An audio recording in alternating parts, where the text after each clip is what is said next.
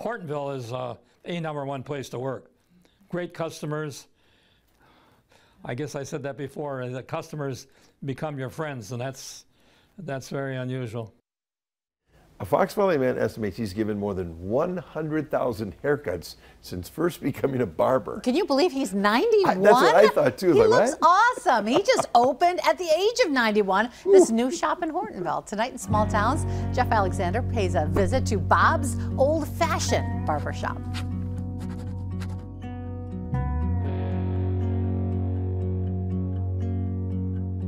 I think we'll take some off of this stuff, huh? Take quite a bit. Yeah. Give Bob Roloff a customer in his barber chair and some clippers in his hand, and there's no place he'd rather be. I tried to retire once, and when I was in Arizona, and it was about a month or so, and I went and got a haircut and said to my wife, she said, "You got a haircut?" And I said, "Yeah, I got a haircut." But I said, "I'm going to work on Monday too." She's, "Are you out of your mind? We're out here to be retired." I said, I can't. Growing up in Black Creek, Bob received his haircuts as a boy from his dad, who owned a barber shop for 55 years. By the time Bob was 16, he was following in his father's footsteps. And I served my apprenticeship through him. Started in 1948. I was in high school. 3 years later, Bob had his license and worked for his dad for more than 15 years. At the age of 35, he bought a barber shop in Appleton. The old Hahn bowling alley building called the Appleton Barber Shop. There for about 11 years.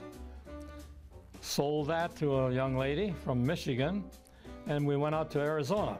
After working for a barber shop there for a while, and with retirement out of the question, Bob bought his own shop in Sun City. 18 years in Arizona eventually proved to be enough, and Bob and his wife moved back to the Fox Cities. But he couldn't trim barbering from his blood, and in 2012, Bob stopped by Moira Schimpke's shop in Hortonville. He came into the shop that one day, and I thought he was in for a haircut, but he was in for a job. So we got him hired right away. For the next 10 years, Bob kept at it, reaching milestone birthdays and celebrating them by cutting hair. He also kept a secret thought in the back of his mind. I, to myself, said if I ever get the chance, because I've always had my own shop, the right combination comes along, I will start a shop yet. I didn't tell my family or nothing because I knew they wouldn't agree. This past spring, Bob met Mark Carwyke, a barber in Escanaba looking to return to the Fox Valley. Within an hour after meeting, they made a deal, shook hands, and a few months later, opened Bob's old-fashioned barber shop on Main Street. He came back down with the barber chairs and some equipment, and we started shop. Well, always, since I got out of barber school, I wanted to work with an established barber, an older barber, kind of pick up some hints, know what to do. And we've been doing that. Even back and forth, he's asked me, well, how do you do this? And I'm like, well.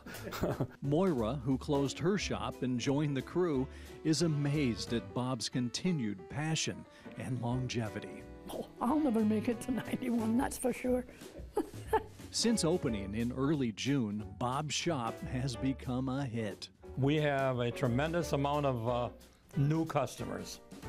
One of the things I did say is that I have a good senior trade, and we have a senior price. And I said to a lot of my seniors here that as long as I'm working, I'm going to keep those prices. We charge $12 for a senior haircut and $14 for an adult, and it's been good. After all these years, Bob says he enjoys cutting hair more than ever.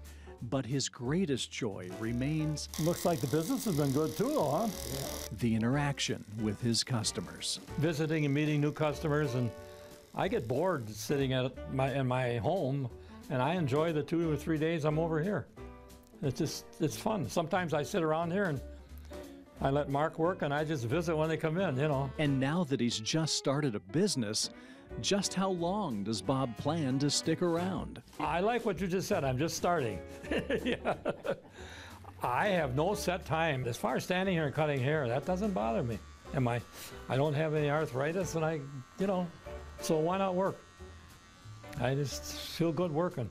Well, as you can tell, 75 years after first becoming a barber, Bob is now aiming for at least 80 years under his belt. And with Mark and Moira by his side, don't be surprised to see it happen. In Hortonville with photojournalist Michael Bergman, I'm Jeff Alexander for Small Towns. He'll be cutting hair when he's 100. He's amazing. He truly is. Good for you and continued great business. Senior haircut price, huh?